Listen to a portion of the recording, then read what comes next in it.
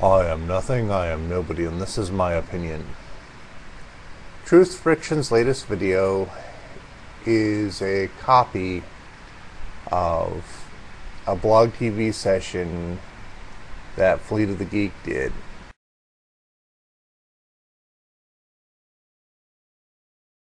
And in it, she's banging on about how if you don't want family members to find your YouTube channel, you don't show your face. They popped up with a shitload of videos claiming that Radon and I had been rape-shaming Miss Pure Fiction.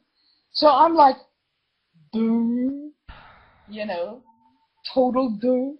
First of all, if you don't want your family to find out about something, don't show your face on camera and talk about it. Because I'm fairly sure that your entire family knows exactly what your mug looks like. As if that was actually a searchable item. And she's like, face recognition, it works, bitches.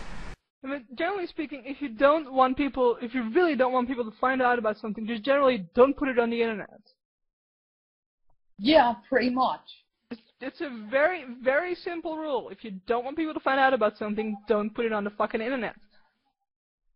Yeah, well, Dark Firebrand, that's the fun part about it though. She was terrified of her family finding her.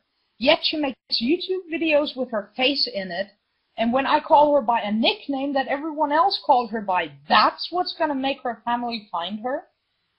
A nickname that's actually a very, very common name, by the way. You know, how? If I'm so scared of my family finding me, I won't show my face on camera. It's like, no. Face recognition. It works, bitches. You know? Face recognition technology does not work. And it's not implemented in YouTube in the first place. So even if it did work, it's not here.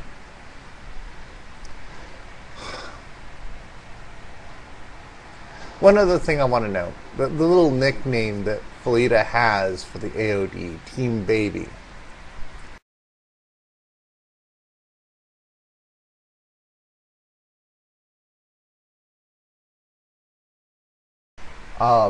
Just a note of psychology is the grand amount of immaturity it takes to refer to somebody else as a baby. It's actually ironic that it takes a baby to call somebody else a baby.